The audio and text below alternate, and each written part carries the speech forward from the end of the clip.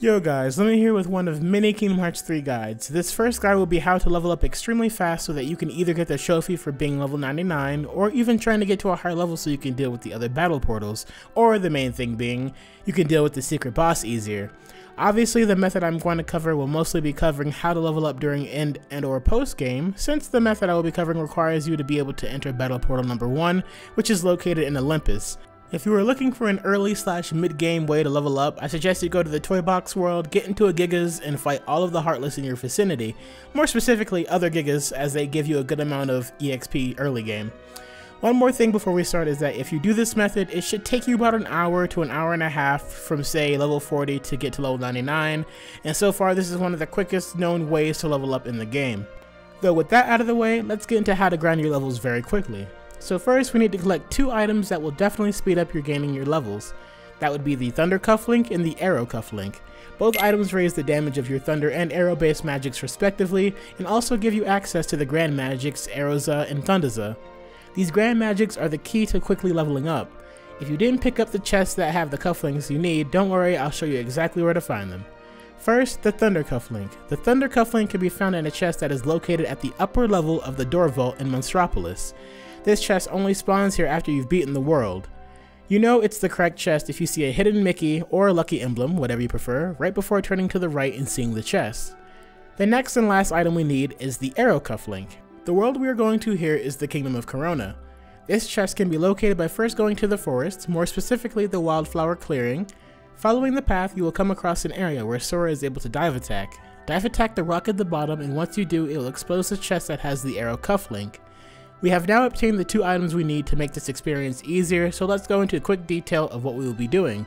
First, head to the Realm of Gods in Olympus. There in the middle is what's known as a battle portal. Before heading into this portal, you are going to want to make sure you have a Keyblade that has more of an emphasis on magic, like the Ever After Keyblade or the Crystal Snow Keyblade. Next, you can add any accessories you wish, but of course I recommend any that increase magic, but two of the slots are for the cufflinks anyway, so choose wisely. Put on both the Arrow and Thunder cufflinks. Now, one thing that may happen to you, as it did to me, is that when you need to make sure that you have enough AP to equip both the Arrow and Thunder cufflinks, because they both come with abilities that count towards your regular ones. So with the Arrow cufflink you get Arrow Boost, and with the Thunder cufflink you get Thunder Boost.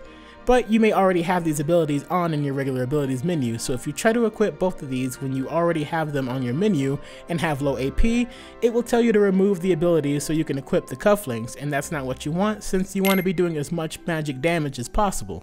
Also, this is optional, but having ethers makes this even faster so you don't have to wait for your MP to recharge.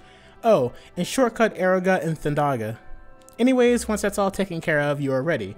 Enter the battle portal and start using Arrowga and Thundaga respectively. This will cause you to get Arrowza and Thundaza, in which you can spam on the enemies like you were seeing on the screen to quickly get rid of them, and as you can see, you are getting quite a bit of experience from it. Like I said in the beginning of the video, if you are around level 40, doing this for about an hour or so will get you to level 99. After which, you can do whatever you want, other battle portals, get the trophy, secret boss, whatever you want, and this is pretty much it. I'm not saying this is the absolute best way in the game to level up, but it's the fastest way I had come across and that I know of, and added some things to it that makes it even faster. And since the game just came out, I assume there will be other ways at some point, and if there are, I will pin a comment down below with an updated strategy for this.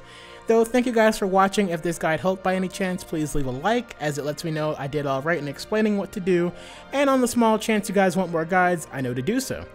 That being said, I already have a bunch of guides laid out, with my last one being a synthesis material guide, but that will take quite a bit of work obviously. So when it's ready, I'll make sure to let you guys know. Once again, it's been Limit, and I'll see you guys in the next guide. Peace!